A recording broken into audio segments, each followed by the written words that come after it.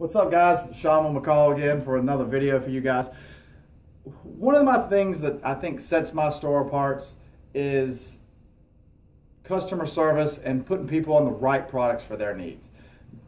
Most people know the big name brands that are advertised on TV, and that's what they come and get. But the problem is you have to pay for that advertising. It gets expensive. And is it the best product for your need? Maybe, maybe not. So thought I'd make a little video with some, which I think are bargain items that outperform what you pay. And we'll get started. Tequila, I've had this in the video before. El Mayor, great product. I think it competes with Don Julio, probably better than Patron. It's just a great product, and it's at half the price. And the presentation is just awesome. This little tear-shaped bottle.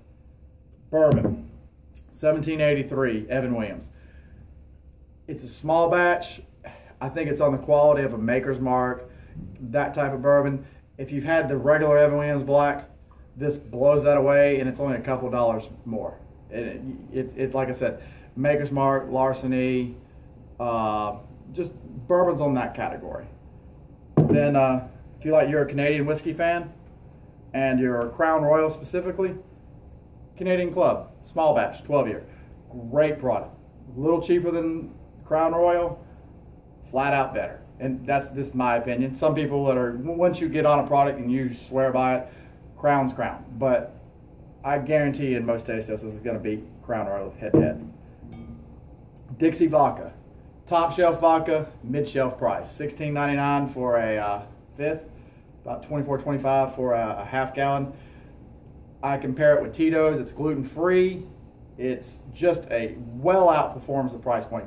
Made right here in South Carolina in Charleston. I'm sure some guys are familiar with this, but if you like Captain Morgan spiced rum, like I've said before, rum's gonna rum. So is it Captain Morgan? No. Is it close? Yes. It's got a little more vanilla flavor. If you're a Captain Morgan drinker and you know it, you can taste the difference. Is it better? Is it worse? Your opinion. It's gonna be your opinion. I like it. This is what I drink. I'm not willing to spend the $25 for the Captain. I'll spend the $10 for the Admiral. Speaking of Captain, the Captain White. Love this product for a white rum. Maybe not going to make your best daiquiris because it's got this molasses vanilla flavor.